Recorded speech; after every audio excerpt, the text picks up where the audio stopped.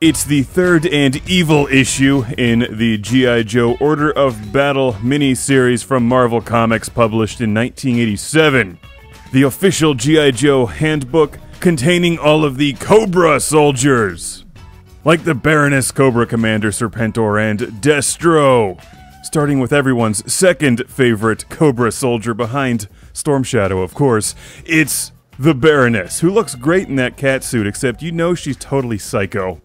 Like, she would be way more trouble to deal with than she's worth. Destro must be a very patient man. Let's move on to another one of my favorites, the Cobra Bat, the Battle Android Trooper. I had one of them, and they were awesome. They still are. I've got a real one standing behind me, guarding the studio door. If anyone walks in, it'll probably short-circuit and explode. Cobra was not known for building things that worked, like Serpentor, for example. More on him later. The Cobra soldiers were always pretty cool. Who used to pull turtlenecks up over their mouth and nose and pretend they were Cobra? This guy. Like last week. The Crimson Guard! Loved them. Just as incompetent as the usual Cobras, except they got paid more.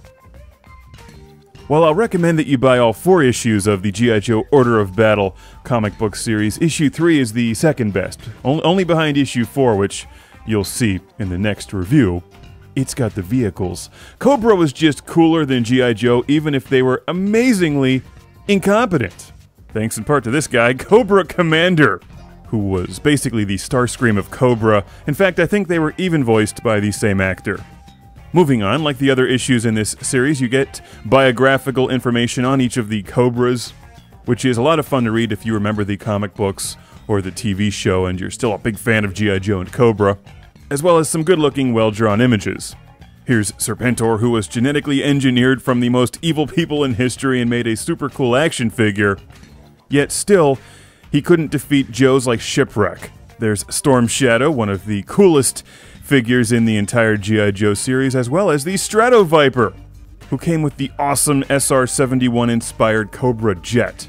How did they fund Cobra? My theory is they invented the internet, and then squandered their earnings on useless things like Battle Android Troopers, the Terror Dome, and Zartan's coke addiction.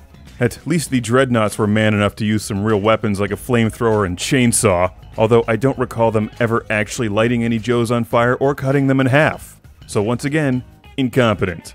The only Cobra soldier worth anything was Storm Shadow, and I think he was held back by the rest of them.